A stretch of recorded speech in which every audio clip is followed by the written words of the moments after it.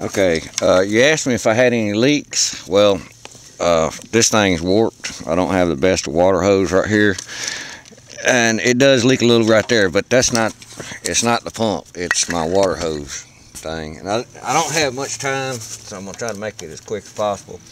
And I've already made you one video of it where I just cranked it dead cold start. I hadn't cranked this thing in over a month.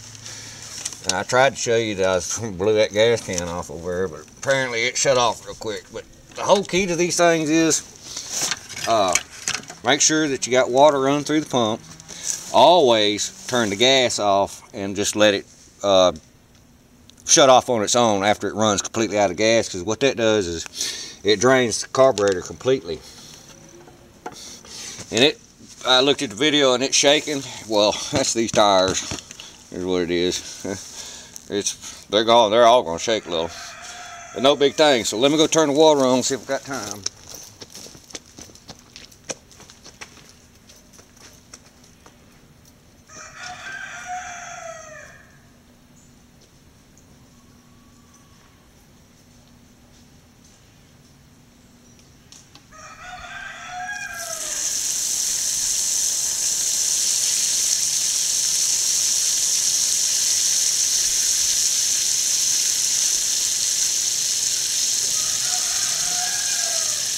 Okay, water's on. There. Now, as you can tell, that's the way you want to do them, is take hook trigger up here so that water's always constantly flowing through it. But as you can see, she does not leak. Pump does not leak anywhere, period. And we're going to try to wash that little truck over there some anyway. I hope this water don't get all over my camera.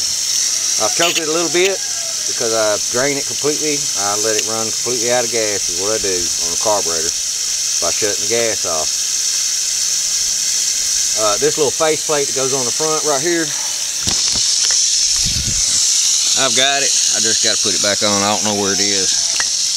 I don't know where the two screws are is all it is, just two little screws. But I took it off because I was having problems with the kill switch on it. And the kill switch hooks up to the throttle, which I don't use the kill switch. I mean, that's the worst thing in the world to ever get to start using, because then you turn around and you end up not draining the gas out of your carb, which when you put it up, and everybody does this, they put them up and they forget about them, and then when they go out there and try to crank them, well, all that gas is then turned to varnish, and what little bit of water that's in the gas turns into calcium deposits, and it just ruins carburetors. And carburetors for these things cost somewhere around, depending on where you get it, $65 to $100. That's correct. Alright, she should be pumped good. Alright, now that was choked.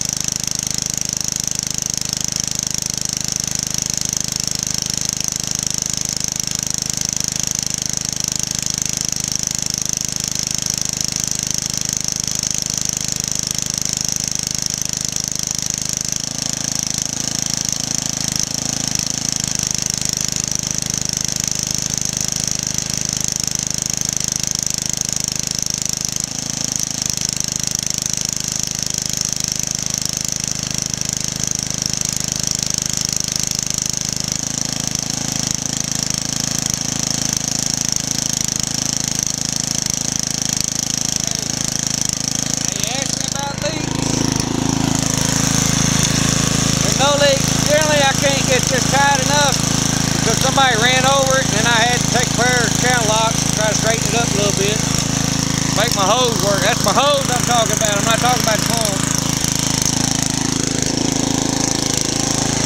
This little faceplate I've got sitting over there somewhere.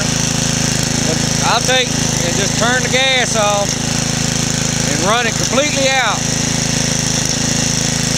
You can see, it's just smooth as can be.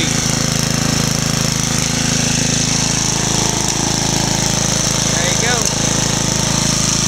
I gotta put them 2 bolts in right there.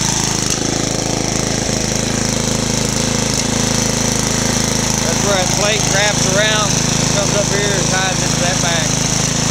I'll put those on.